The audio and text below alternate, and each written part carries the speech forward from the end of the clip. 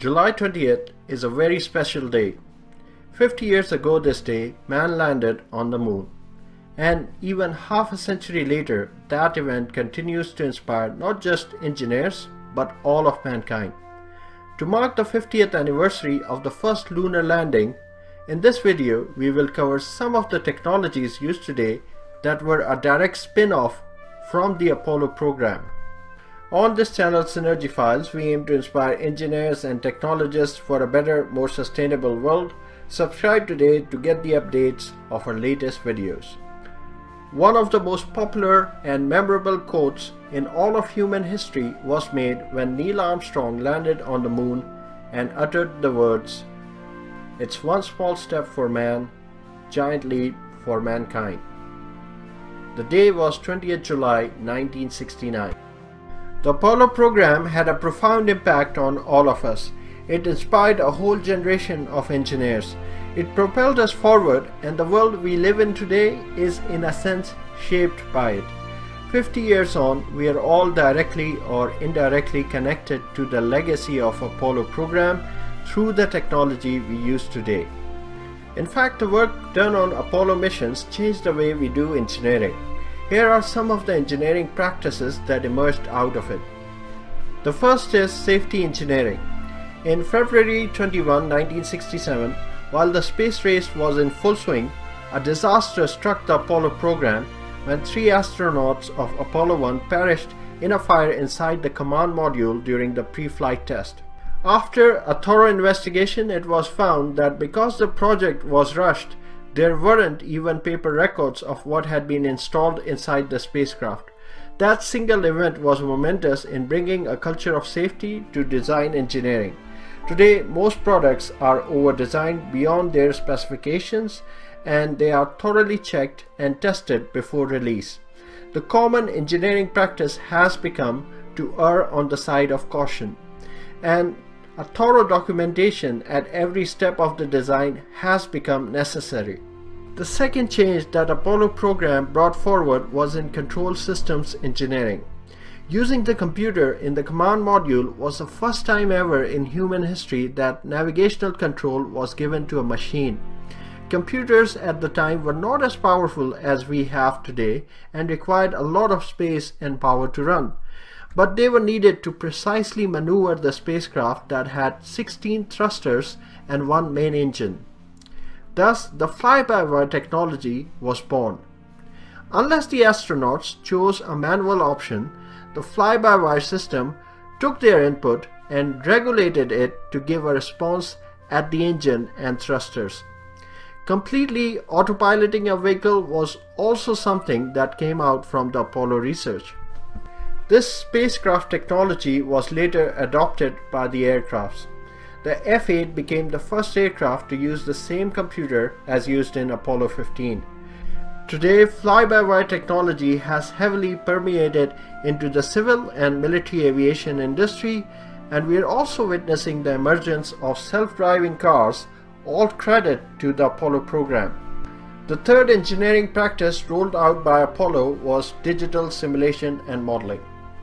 The engineering done today is steeped in simulation and modeling. This culture was again born out of NASA, where the only way to venture into the unknown was to simulate virtual reality. The mathematics and the physics underlying the spacecraft were water tested. Astronauts were trained to deal with several what-if scenarios inside the flight simulators at NASA.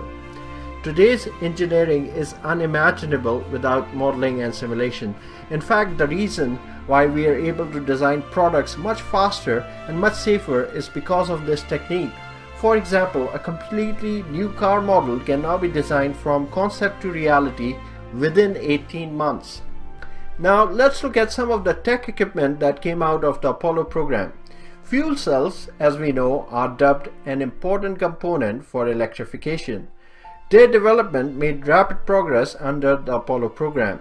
It should be noted that oxygen was already being carried to help burn the rocket fuel, so the addition of hydrogen gas in tanks not only provided the inputs for the fuel cell but also gave a highly desirable byproduct, that is water. This was necessary for astronauts' life support.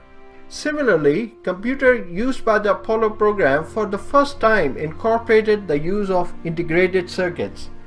This was done to save weight, space, and power consumption. We all know that earlier generation of computers used vacuum tubes for circuitry and magnetic drums for memory. The arrival of transistor heralded the second generation, while it was in the Apollo program where the third generation of computers was developed. According to Scott Hubbard, who worked at NASA and then worked as a professor at Stanford University, there was a major shift in electronics and computing, and at least half the credit goes to Apollo. Without it, you wouldn't have a laptop, you would still have things like the UNIVAC. The earlier mentioned tragedy of 1967 also led to the development of Durette fabric, which does not burn. This fabric is used by firefighters today. Cordless power tools that use battery, clocks and watches that use crystal, silver ion water treatment for killing bacteria, dialysis machines for kidneys, programmable pacemakers, insulation layer made up of aluminium foil used in houses. These are all products that came out directly from the Apollo program. The list of indirect products is endless. Thus, landing on the moon was one thing, but what we achieved collectively in progressing towards that goal is also truly remarkable. To land on the moon, we made the biggest rocket, the biggest single-story building to make that rocket, and the biggest land-based transportation machine to carry that rocket. The photographs taken by the astronauts became the most widely published in our history. From the blue marble to the Earthrise, these pictures changed the way we saw our world. As a consequence, the modern environmental movement was born. Let's celebrate this achievement for generations to come. Revisiting the event takes us to the time when the whole world took a pause and forgot about the conflicts to marvel mankind's pioneering spirit. And with this, the video is concluded. If you learned something from the video, please do hit the like button. Subscribe to the channel for more such videos. Thank you for your kind attention.